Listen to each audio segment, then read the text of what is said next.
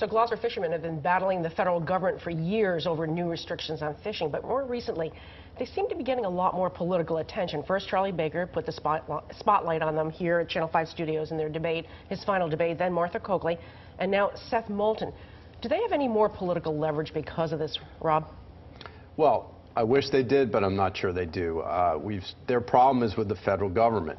And in the past, we've seen federal elected officials, Ted Kennedy, John Kerry, Barney Frank, go to bat for the fishermen and not win, even though they had a lot of influence with the Fed. So I'm not sure it's going to change. Is D.C. going to just sort of put their hands over their ears and not hear any of this, Marianne? Unfortunately, D.C. doesn't work. I agree with Rob. When you look at the people who have already in the past tried this, it is great they're getting more attention, and it's well-deserved. But unless there's a change, it doesn't help them. Best week, Rob, you're up first. Go. Charlie Baker. He's had a run of successful cabinet appointments, well received. Again, this week he appointed Kristen Lepori as Secretary of Administration and Finance.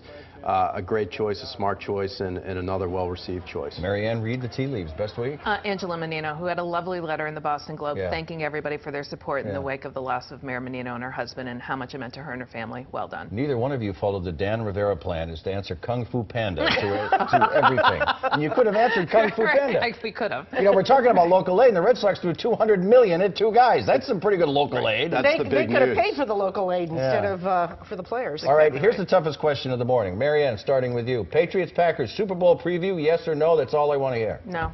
Whoa! Packers don't make it.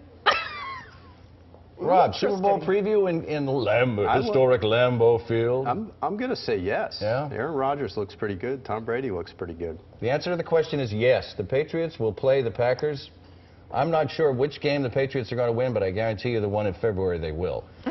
I think February 1st, by the way, if you're setting your calendar and you're going to go ahead and establish when you want to go away to the Super Bowl, which is in Glendale, Arizona this year.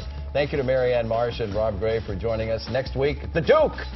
Former Governor Michael Dukakis is here on OTR. Until then, on behalf of Jenna Wu and myself, thank you for watching this and every Sunday. And remember, every Sunday we go on the record.